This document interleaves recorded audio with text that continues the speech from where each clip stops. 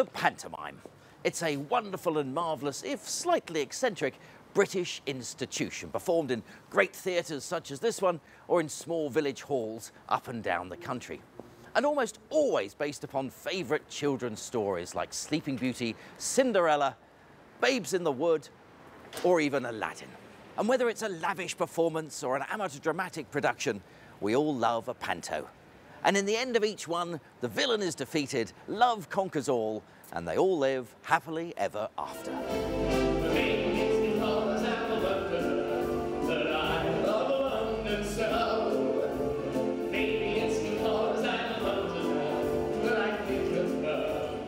So how did this curious British institution come about? Pantomime literally means all kinds of mime, pantomime. It's generally acknowledged that the origins lie within the 16th century Italian theatrical form of commedia dell'arte, troupes of professional actors working from a synopsis of a story, not a complete script, with improvised situations and dialogue, and characters with names such as Harlequin, Columbine, Pantaloon and Arcellino. By the time it crossed from Europe and developed in England in the mid-18th century, the shows involved scenes from classical mythology and fairy tales and children's stories. The first poster advertising a pantomime at the Theatre Royal in Norwich is dated May 1774. It was called Venus's Frolics, or Harlequin Animated, and it was part of a wider variety night involving a play, in this instance called Love in a Village, performed by His Majesty's servants. This format became quite standard for many decades. First the play, then a dance, possibly some music, and then the pantomime. And it all began at 6:15. In 1798, Robinson Crusoe makes an appearance, not with Man Friday, but Harlequin Friday, referencing the character from the Commedia dell'arte troupes. Still part of the performance, but dwindling popularity and a shift to the children's stories meant that he rarely appeared by the 1860s.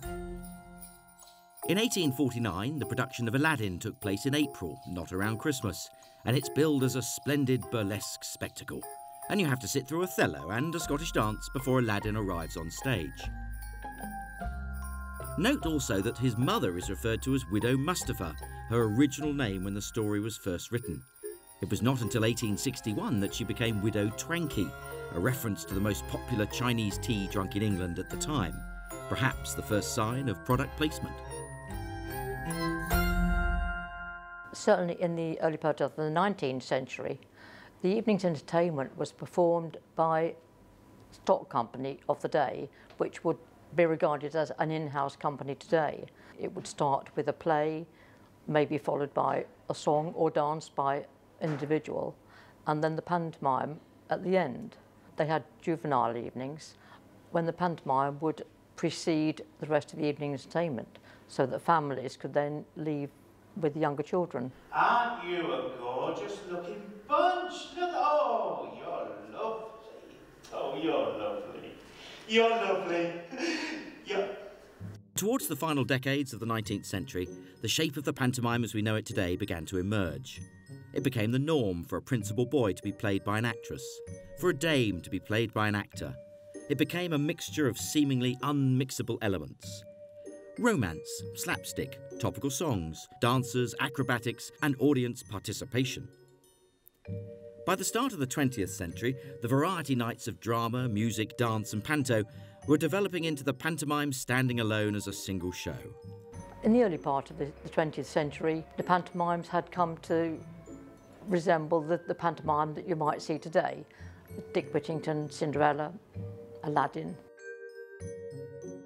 We often hear of people talking about the traditional pantomime, but to remain popular and bring in revenue, producers have to keep an eye firmly on modern trends. People love the pantomime, so we always make sure it's a really traditional story. That's very important. But at the same time, we really want it to be modern and appealing to all ages. So therefore, we have lots of elements that are very modern.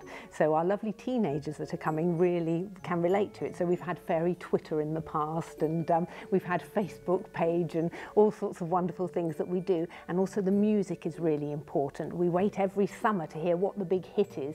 So it's really important that those modern elements are interspersed with the traditional story. Sometimes we have adults and it's the first time they've ever set foot in a theatre, and it's because they've been dragged down to come and see us in Panto. A little bit shuffly and not too happy, rather be down the pub or watching the football, but once we get them on side, then it really does start to enthuse people's joy of live entertainment.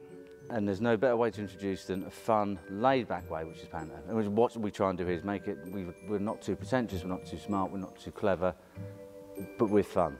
Well, pantomime plays two really important roles. The first is that financially, it underpins the whole of the rest of the year. If the pantomime fails, the rest of the year is struggling. But the second, perhaps more important fact about the pantomime is that it's the only performing art form which at its best appeals to absolutely everybody, all ages, all strata of society. You know, it's a great big communal knees-up.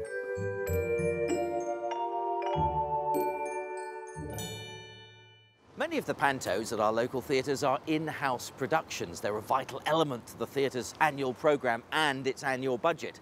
So it's essential that they put on a show worthy of us digging deep into our pockets and buying the tickets.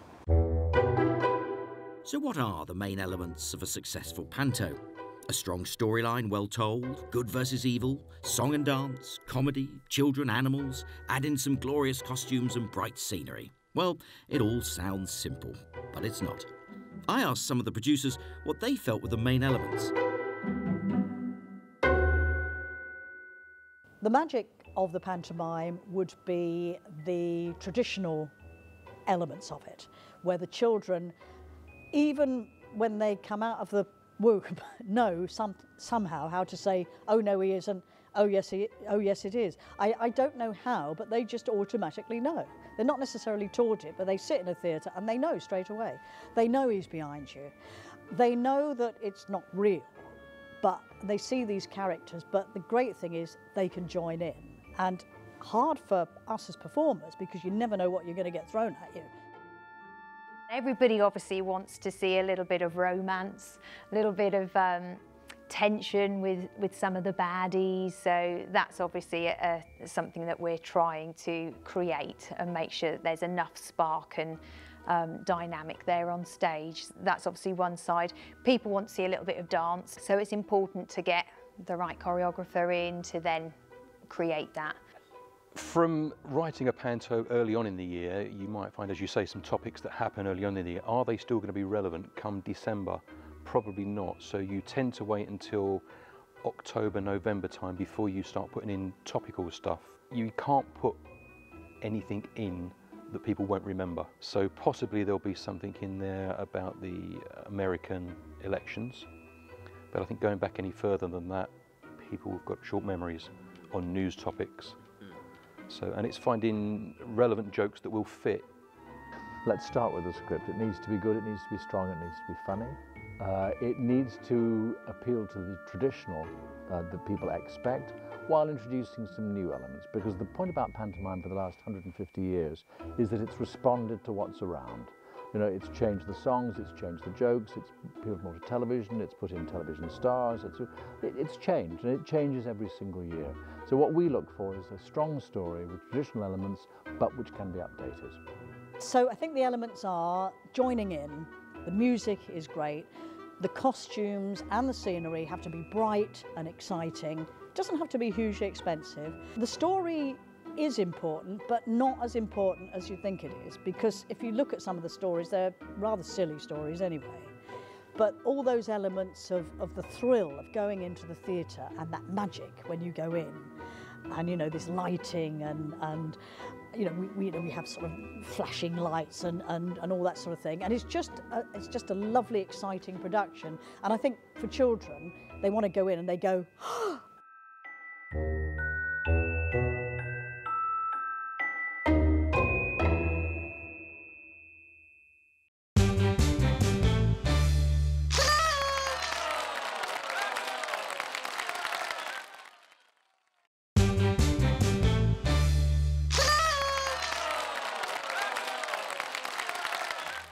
The pantomime dame, usually the hero's mother, such as Widow Twankey in Aladdin or Dame Trot in Jack and the Beanstalk, was a creation that emerged from the early music halls of the Victorian era. The public warmed to see their favourite comedians playing Jack's mother or the King's cook and bottle washer. And the actor who pioneered the art of cross-dressing was one of the most famous pantomime clowns of all, Joseph Grimaldi, who made his first appearance in 1800. Such was the eminence of Grimaldi that to this day clowns are called Joeys. His influence on these early pantomimes was immense, the public clamouring to see his performances and leaving the London theatre singing the comic choruses of the songs he introduced.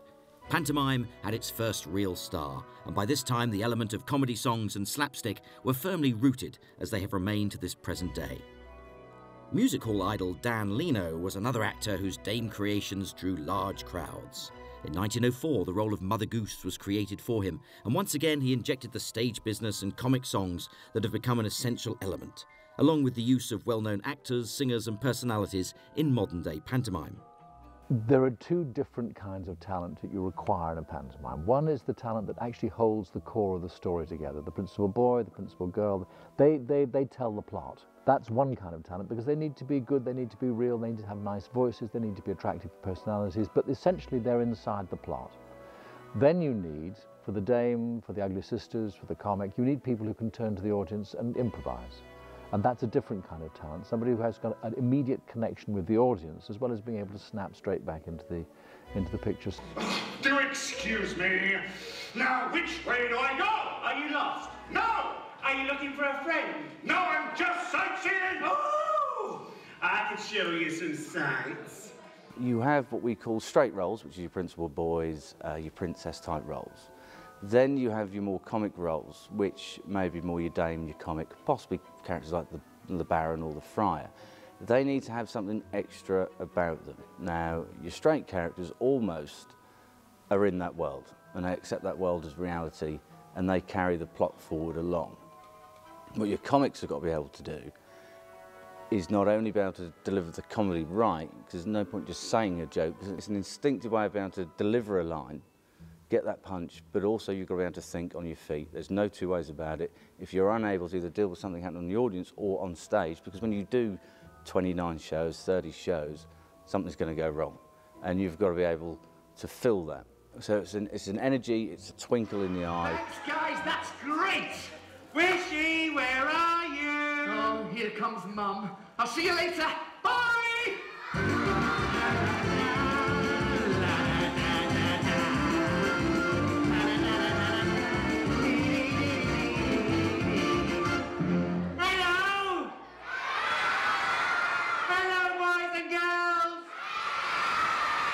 I love it because I can be completely different when I'm on stage. You can be completely over the top. When I play dame, I always play it very clearly as it's obviously a bloke in a dress sort of thing.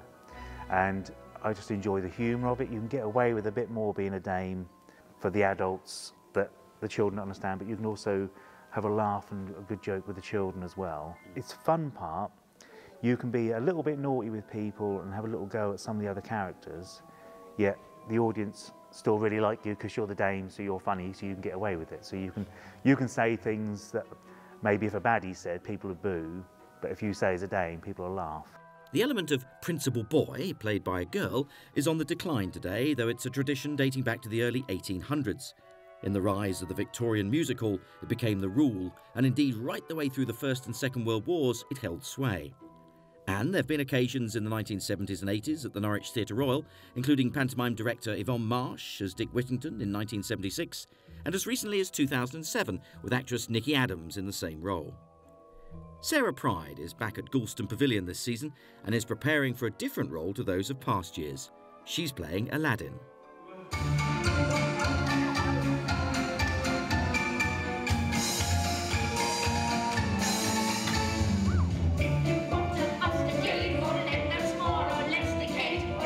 This is the first time I've played Principal Boy, and I have played many different characters before.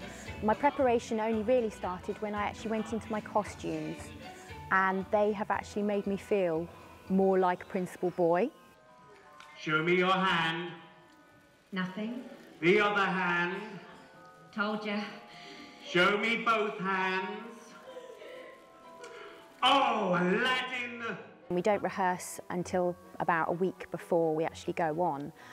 You're learning the lines, but you keep it relatively empty because that only really happens when you start working with your other actors and obviously what the director wants as his interpretation.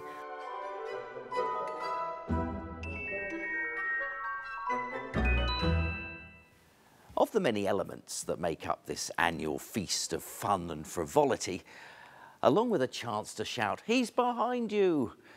is an opportunity to step into the extraordinary mind of the teams that design the wonderful costumes that we see on the stage. And of course, there's been so many: the leading ladies and gentlemen, the good fairy, the evil villain. There's the boys and girls of the chorus, and of course, the dames and the ugly sisters. From Cinderella and Aladdin to Dick Whittington, Peter Pan, Babes in the Wood and Jack in the Beanstalk, the creative brains that are entrusted to produce the colourful and occasionally outrageous designs that we've all admired have delivered year on year.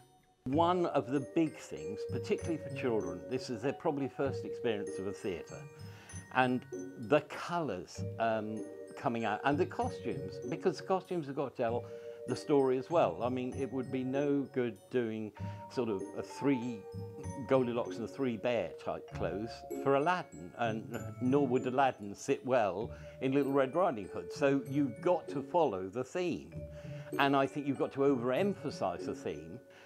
I trained in the fashion business, and it's only the last sort of 4 or 5 years that I've really got heavily into this business. And the different colours that look right on stage, and you know, Des Barrett, who directs it, will say, no, you should use this with that colour, and I'll think, no, you can't put those two together.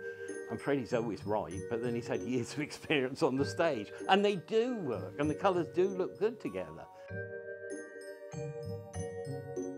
What really helped me to begin to get to Hook is when you start to dress up as Hook, because you get the wig, and you have the big frock coat, and you have the boots, and the frilly shirt, and the moustache, and then you have the hook.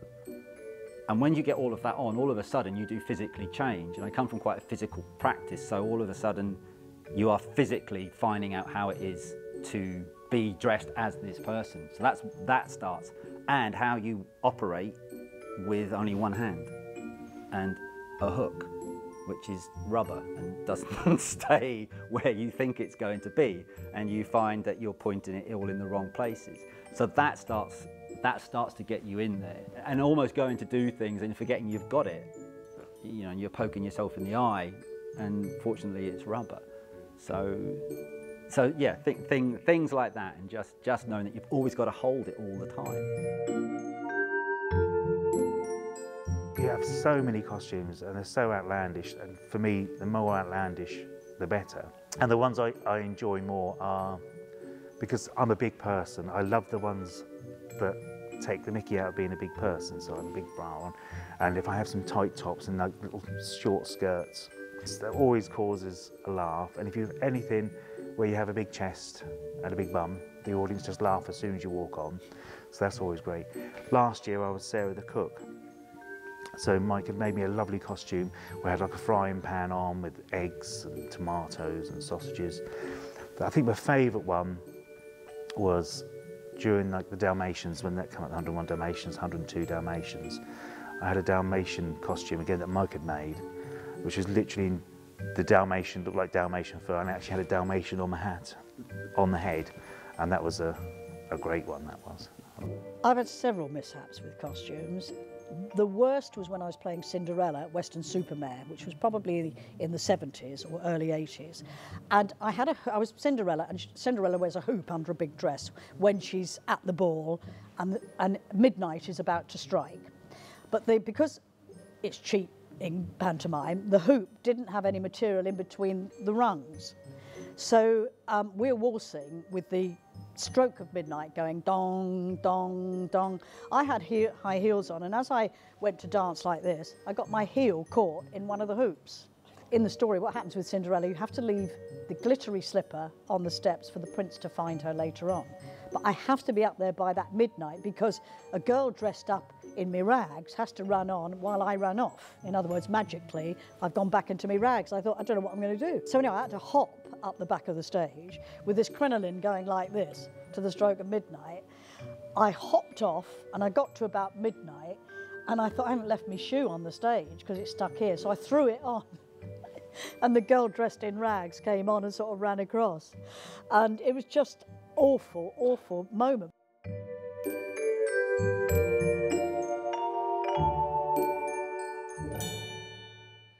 Ask any actor that's worked with animals and children and they'll confirm the saying that's attributed to the great American comedian W.C. Fields, who offered, "Never work with animals and children."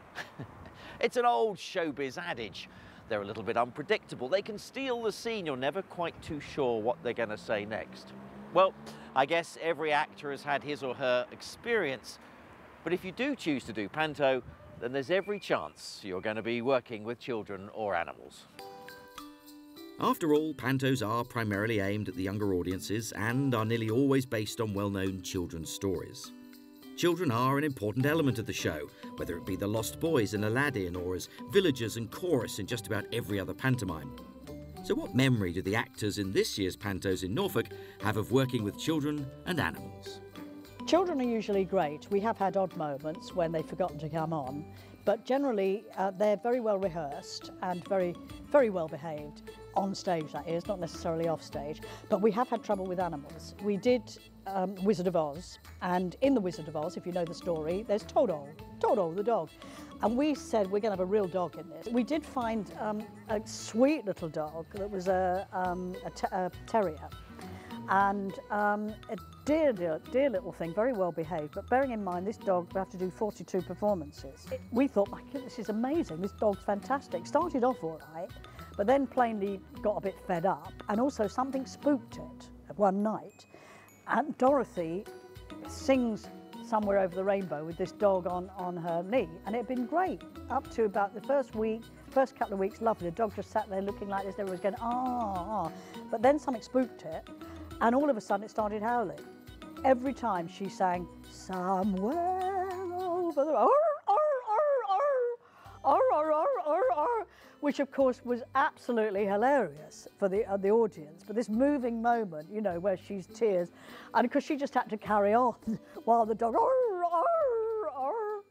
And kids love watching kids. So you see kids in the audience all of a sudden light up and say, well, I could do that. Why can I do that? Mum, can I do that?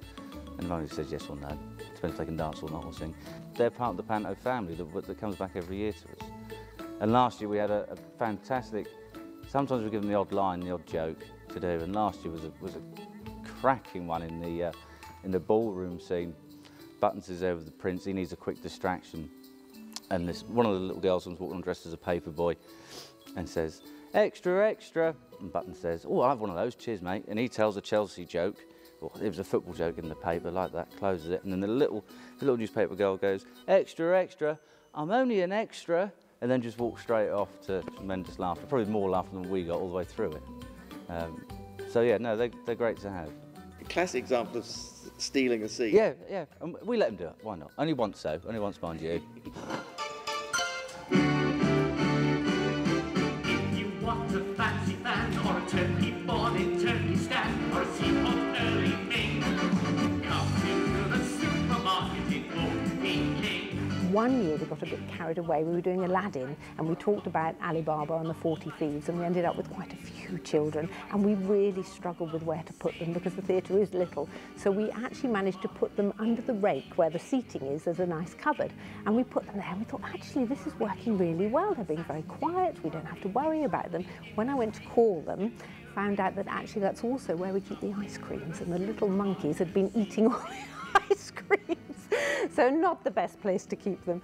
We also had, when I did Cinderella, a beautiful production where the closing scene is Cinderella goes into the coach. She's got the horses, and she's got, you know, the rats have turned into horses, and it was all white, beautifully white. I think this was Weston-super-Mare. So we're all there, everybody's dressed in white, and they had real horses, well, ponies actually, white ponies. Oh, lovely. Came on stage, and there we are, the moving moment, you know, with Cinderella, you're off to the ball. And as she turned round, both the horses decided to go to the toilet on the stage. All this white with just two steaming piles of brown.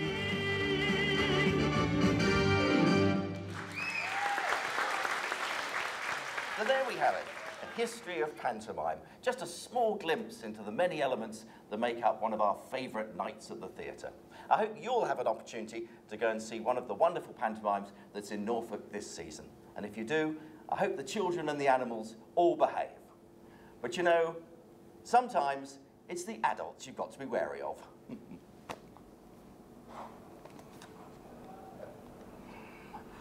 Merry Christmas.